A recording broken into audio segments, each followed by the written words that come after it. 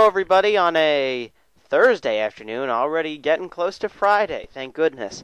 This is the model cloud forecast. I'm showing this because it's been cloudy again for the past couple days, but now we are finally going to start seeing some breaks in the clouds. Right now we're actually seeing some. You can see here on future cloud, on our cloudcast, you can see a few breaks in the clouds. By tonight that will continue.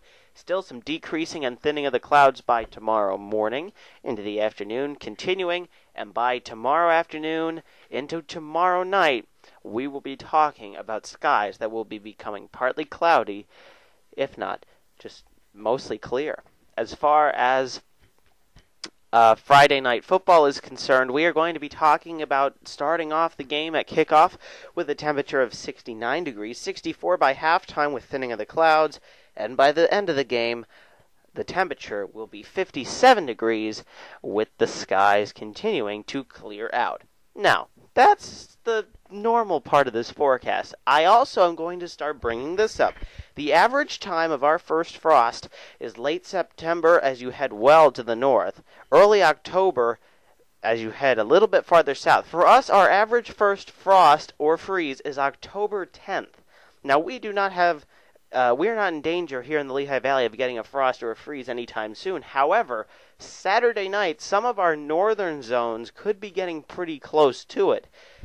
What are we looking at? Saturday night, as a fresh area of high pressure settles on in from the northwest, clearing skies, calm winds, we'll be seeing some patchy Pocono frost, widespread frost as you head into New England. What are we talking about in terms of the lows? Well, my forecast lows Saturday night definitely feeling like autumn. 44 in Allentown, 44 in Phillipsburg, 39 in Flanders.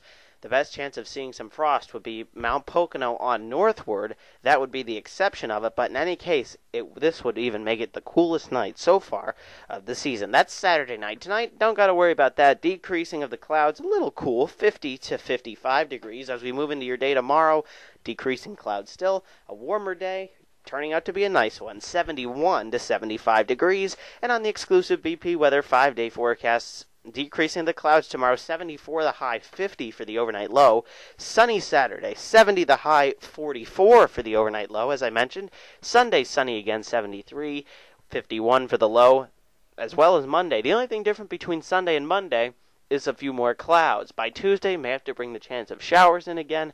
We'll bump the numbers down a bit. Highs once again in the 60s. You notice no more 80s in the 5-day forecast. I think those are pretty much done until next year. So we are turning more corners toward the fall season. That's your forecast for today. Have a good one.